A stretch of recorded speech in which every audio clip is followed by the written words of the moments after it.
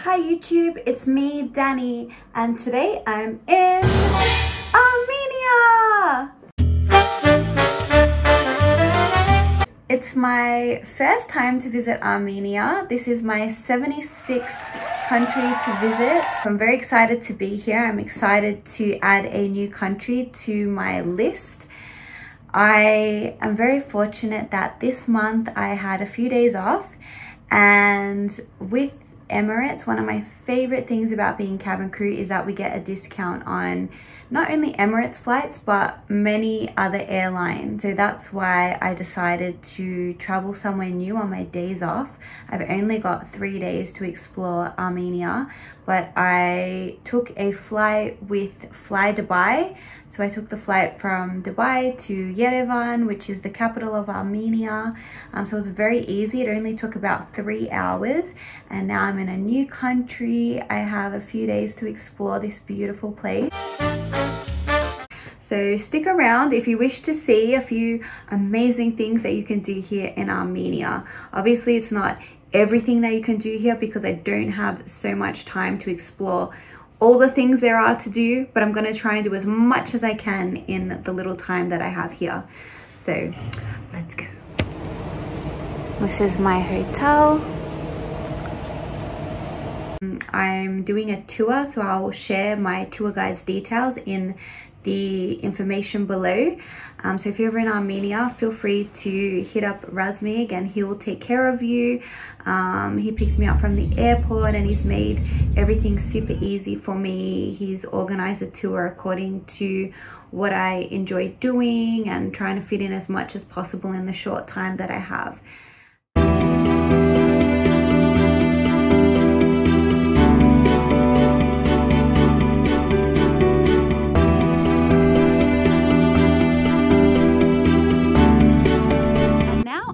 Charent's Ark. So this is a ark which was named after a famous writer who used to come to this spot to get inspiration for poems and his writing because it has such a beautiful view.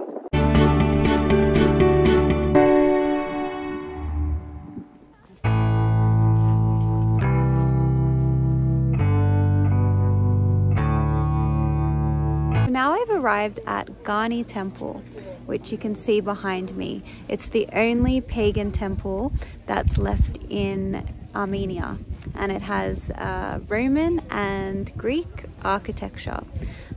It was founded in the 1st century AD.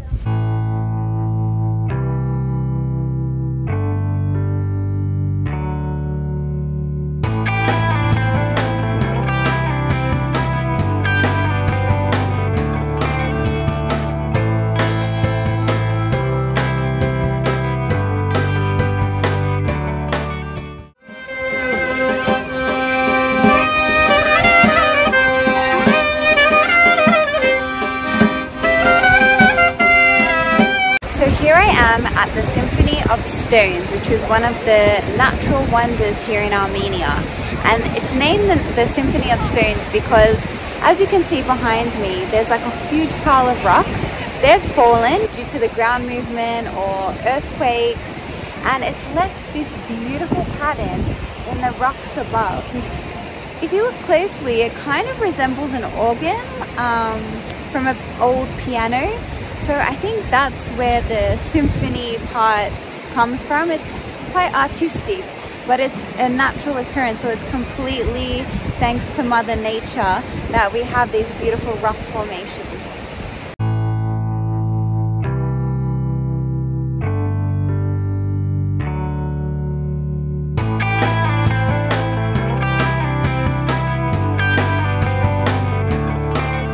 People just coming here. I see a family, they're having a picnic. This is really beautiful. It's such a nice day. Nice to come here for a walk, and you have a river right beside it. So very nice place to come if you're ever in Armenia. So I'll introduce you to my tour guide, Razmig. Hello. It's a good time to visit Armenia. Hope to see you soon. Why should people come to Armenia? Well, during the fall, it's a good time to visit the country, and there are so many places to discover. And they can see so many beautiful landscapes, natural phenomena such as the Symphony of Stones that we've seen so far. It's beautiful. It's beautiful in the winter, in the summer, and all season long.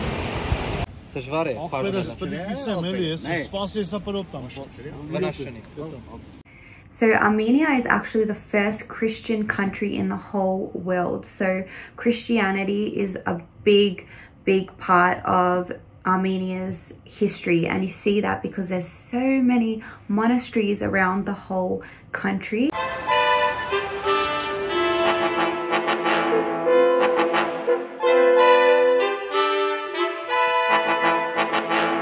So now I've arrived at the monastery of Geghard, which is also a translation to the monastery of the spear. The Geghard, the spear was here.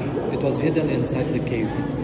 Named it the monastery of the spear because they actually found hidden inside the spear that was used to stab Jesus when he was being crucified on the cross. So now the monastery has been labeled a UNESCO World Heritage Site.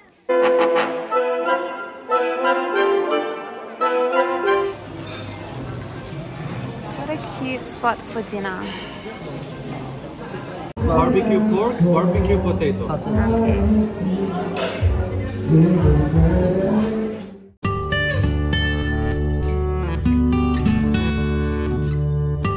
Another interesting thing that I found out about Armenia is that chess is the #1 sport here. So it's actually compulsory for the kids in school to learn how to play chess, and the Armenians compete in the Olympics. Nearly everyone in the country can play chess. It's a very big part of the culture. So I find that really fascinating because I don't think I've been anywhere in the world where chess is the #1 sport. Coming from Melbourne, where, you know, I guess the #1 sport in Melbourne is the AFL, the Aussie rules. It's our form of football. Having chess as the #1 sport is complete opposite to that. So my first stop of the tour today is the Sevanavank Monastery, which is located at Sevan Lake.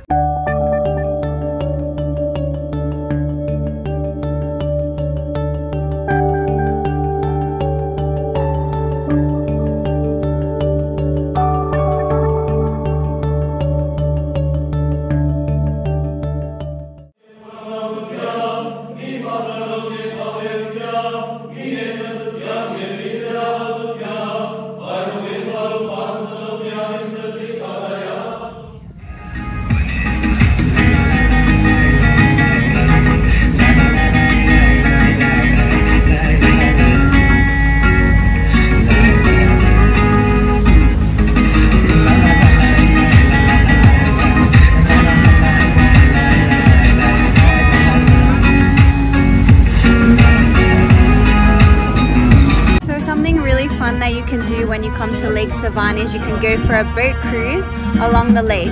It's so beautiful. I had such a nice day today, blue skies, and the water is very calm, so this is really nice.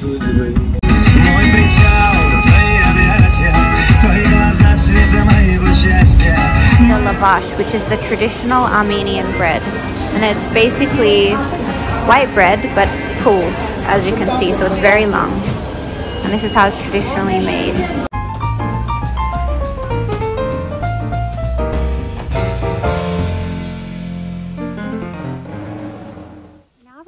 At Dilijan Deer Park. This is a governmental project and it's here to protect the deers because they are becoming extinct. So they take them and they breed them and they leave them here for about 1 to 2 years and then release them into the wild. So at the moment there's 26 deers. They had 8 babies this past year.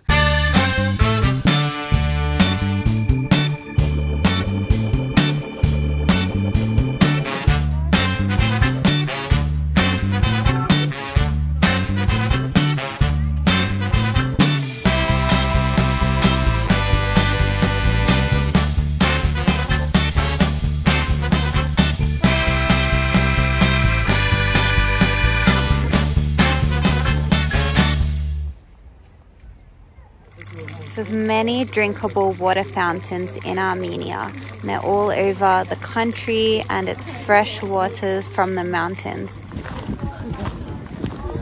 The honey house.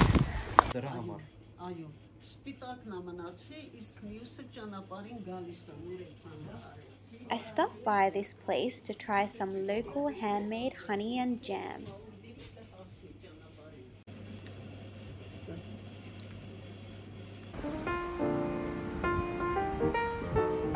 After that, it was time for lunch at this beautiful cafe on the lake.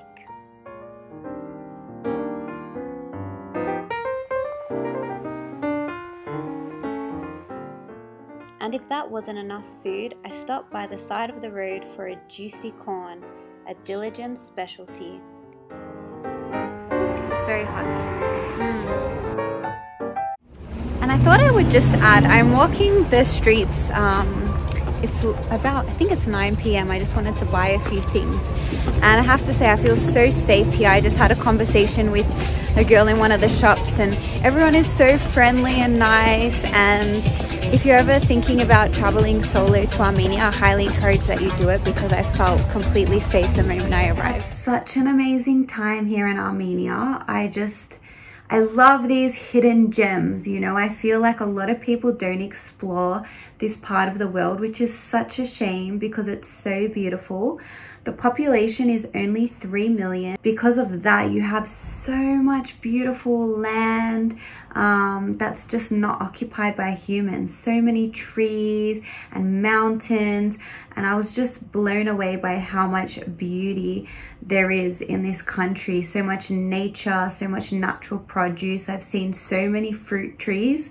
They grow a lot of fruit here, which is why they're very famous for their dried fruits, wine. You don't see this coming from a Western country, where I feel like, you know, wherever there's land, they just put a slab of concrete on top of it and just build a new high-rise. Even in Dubai, it's like this.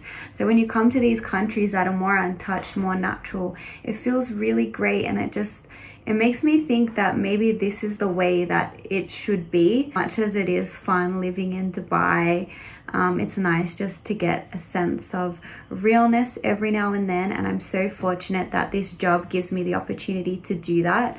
I get a little bit of everything. I can live in Dubai, in this big city, and then I can travel on my layovers and days off to places that have more nature. So I'm very lucky in that regard. Thanks for watching. I hope you enjoyed this vlog. I had an amazing time filming it, had an amazing time in Armenia. I just love it here. I wish I could spend more time, but unfortunately I need to go back to work.